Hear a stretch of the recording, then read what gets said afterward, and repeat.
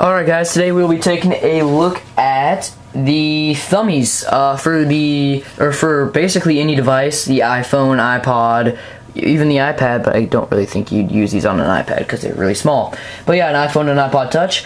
These work with Call of Duty, Brothers in Arms, NBA Live, Gorilla Bob, Pac-Man, Mega Man, Suze's, Simpsons, FIFA 10, Minigore, Sonic, Grand Theft Auto, ESPN Linebacker, Golden Axe, and many more.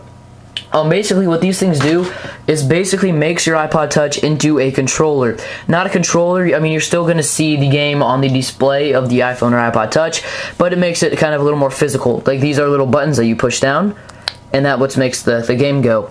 So basically you get two of these are like little D-pads, not D-pads, yeah D-pads.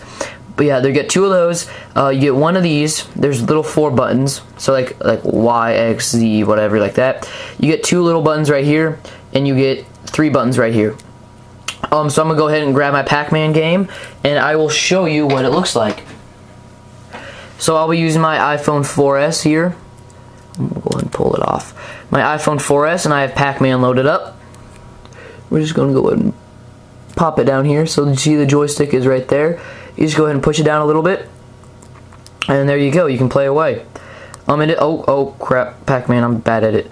But yeah, it is very easy to use, very easy to set up. Just get a little moist. I wouldn't say a lot because that just don't use a lot. We'll go ahead and do one more game. So it is very responsive. I wouldn't think it'd be very responsive, but it is almost like using an actual finger, as you see here. It is very easy to use, very simple, very non-complex, because you don't have to set anything up. It's just a simple little D-pad. And half the time it is because of me, because I am just a loser and cannot play this game. But that is using the D-pad of the Thumbies. We'll go ahead and use some other devices. Just hold on a second. So now I'm using the 2 little buttons here on Call of Duty Nazi Zombies. We'll go ahead and take a whack at it. You cannot use a D-pad on this game because it is like you have to slide it a little bit, but you can use these 2 buttons here. So yeah, here we go. And don't make fun of me because I'm not very good.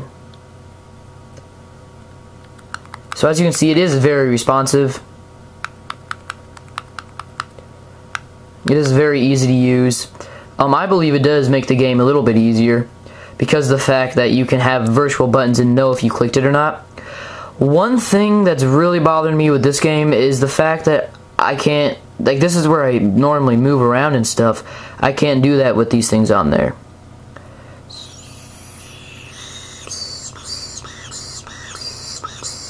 I'll go ahead and buy a new gun for you. So as you can see, it is very responsive. Bang, bang, bang. Bang. Zoom in, zoom out, you know, the normal stuff. But yeah, guys, this is very responsive stuff. I'm going to pause it before I die so I don't look like a loser. So it is very, as you see, it does stick up just a little bit. Not too bad. But these are excellent. If you are a major gamer nerd, I wouldn't say nerd. I'm not going to make fun of you guys because I'm a nerd myself. But yeah, I mean, I wouldn't really...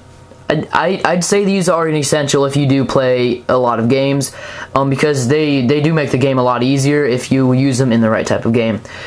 So yeah, guys, these are about $8 I got them from budgetgadgets.com. So yeah, guys, thanks for watching. Please rate, comment, and subscribe, and we'll catch you in the next video.